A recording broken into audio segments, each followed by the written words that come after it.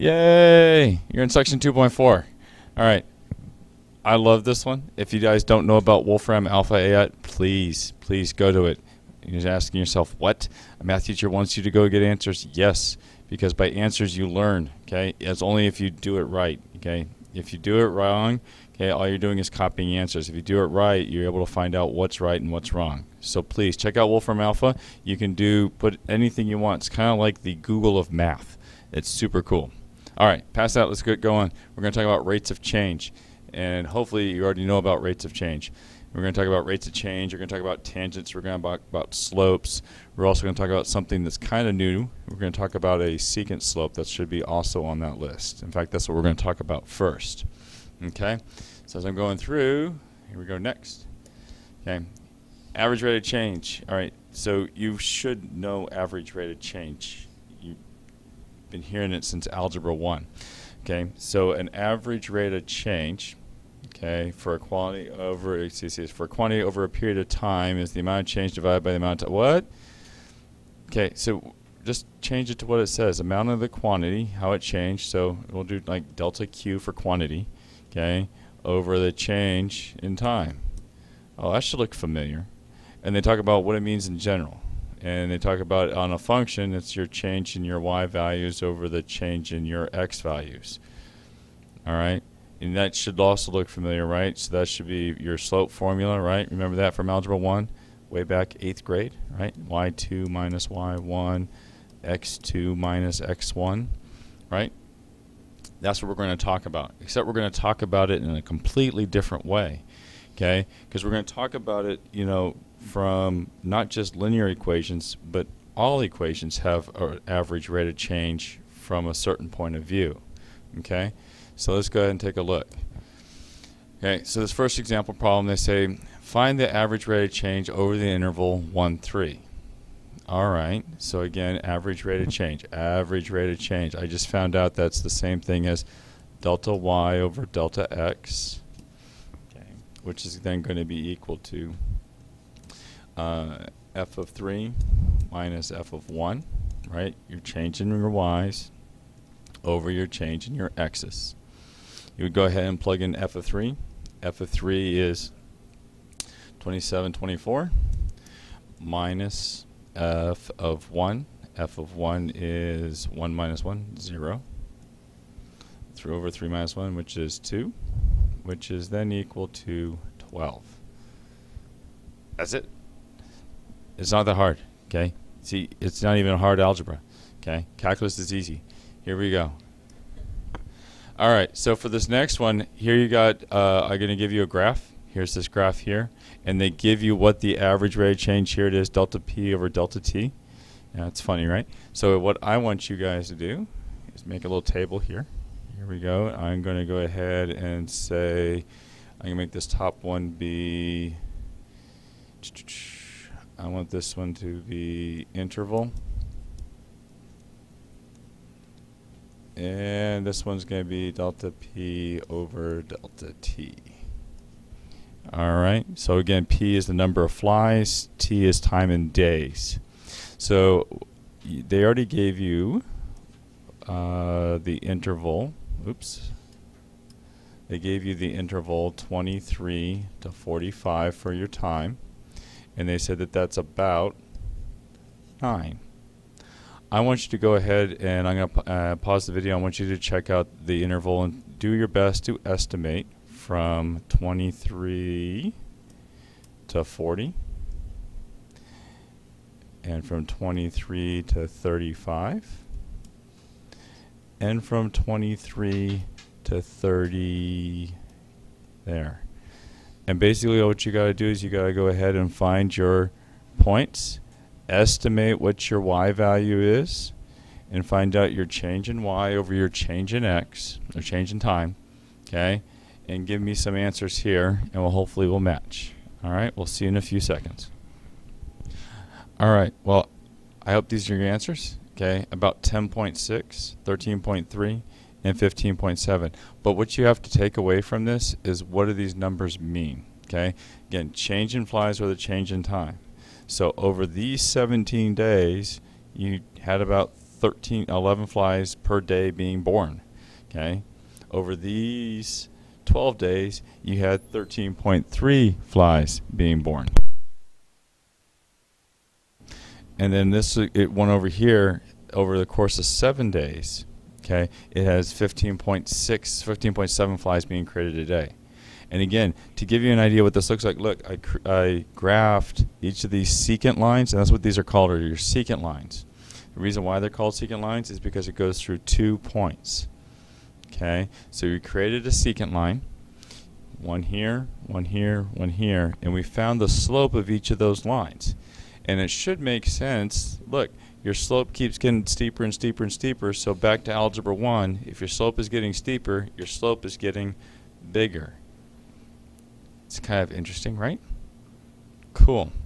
Now what I provided to you on this next slide over here is just a nice clean copy of the same exact thing, so that you can see this, right, is that my slope keeps getting steeper and steeper the closer my interval is. Now, again, that's an interesting one. Okay. It's interesting, my secant slope keeps changing like that. Let's go ahead and take a look here.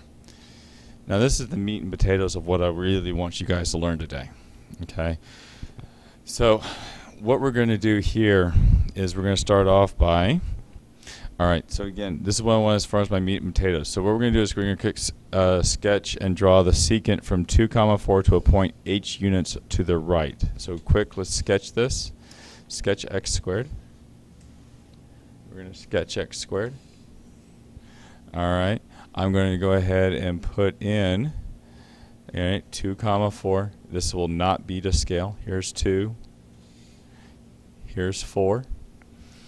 Okay, to a point h units to the right. H units to the right. So here we go. So here I'm at 2, and I'm going to go h units to the right. That's h units. So that means this measurement is h. So what's this point going to be? This point is going to be 2 plus h.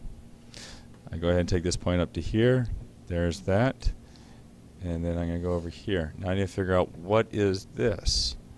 So again, I go ahead and plug in 2 plus h into my function. My function then becomes 2 plus h squared. That's what that value should be, right? 2 squared got me 4. 2 plus h is going to be 2 plus h squared. Okay, so I did that, catch it in. Now they want me to find the difference quotient.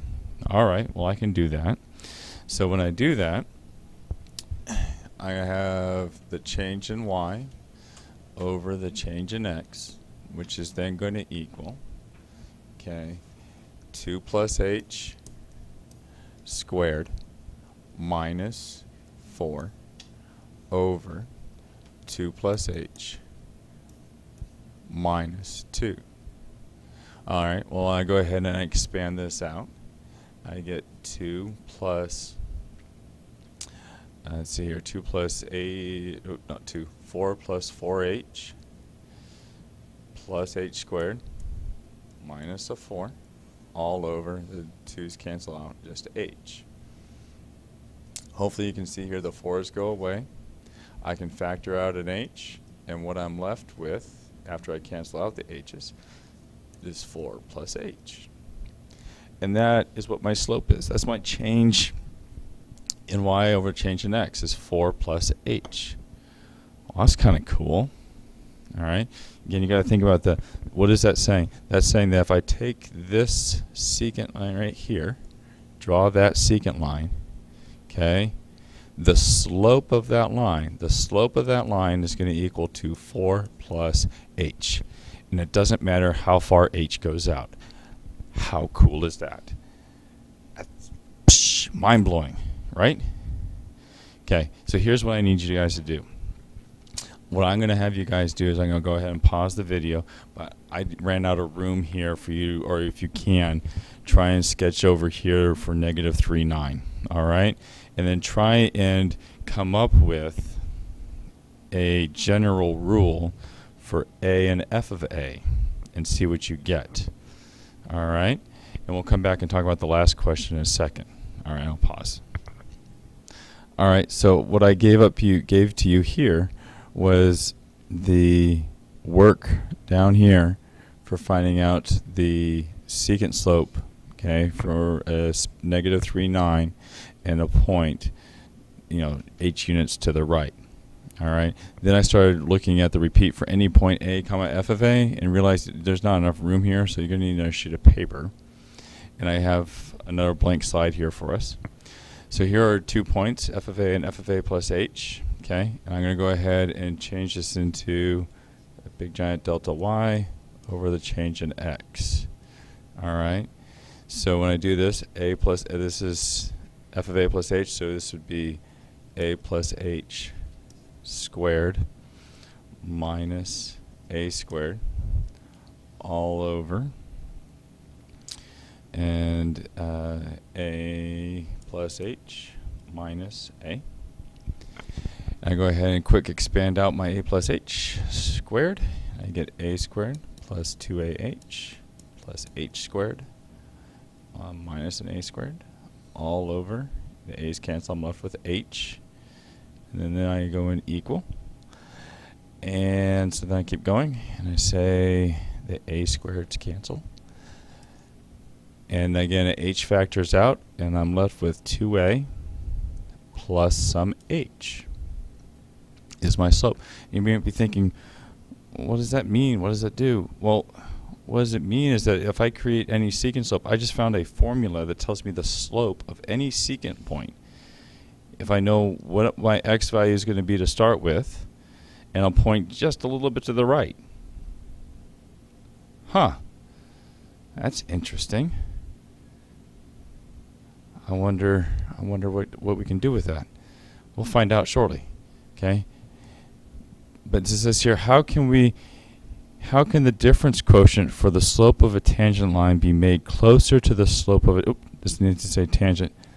I need to say secant, so cross that out and put secant. So how can the difference quotient for slope of a secant line be made closer to the slope of a tangent line? Huh, so what is a tangent line? A tangent line is, it only touches one point, right? It touches one point only. I want to make this point, h, get super, super, super close to -3. Huh. Super close, super, super close. Huh, super close. So what I say is, well, what happens if instead of I change this and I want to find out the slope of a tangent line and I want to get super close? What do we have that got super close? We had a limit, right? And what if I want to say h goes to 0? That's what we're going to do. H goes to 0 because I want h to get closer and closer to 0 because I don't want it to be closer and closer and closer to not, you know, being next to or to the right of our point. And then I keep doing my difference quotient. I take my difference quotient. My difference quotient was, you know, I could do f of a plus h, any a I wanted to, minus f of a, you know, y2 minus y1. And then I have a plus h minus a.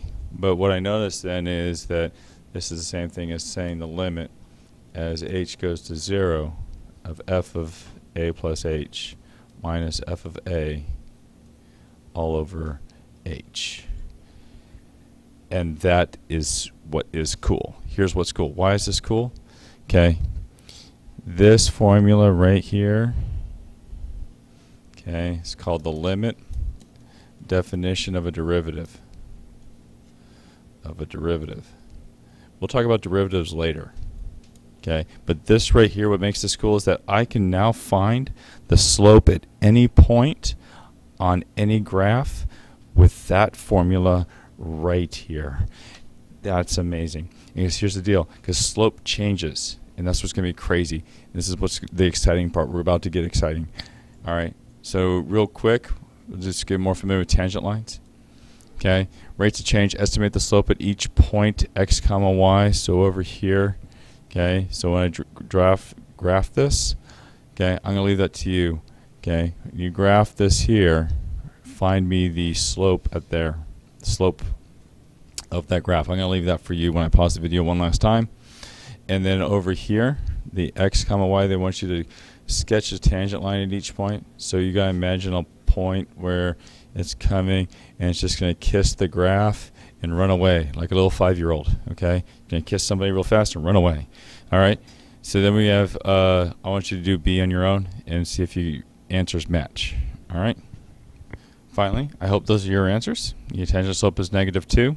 Okay, and there's your tangent line that's right there on part B. All right. Here's your homework. Good luck. God bless. And we'll go ahead and see you next time. And as always, leave a summary of what you learned. Specifically, I'm going to be looking for is what's the difference between secant slope and tangent slope. All right. Bye.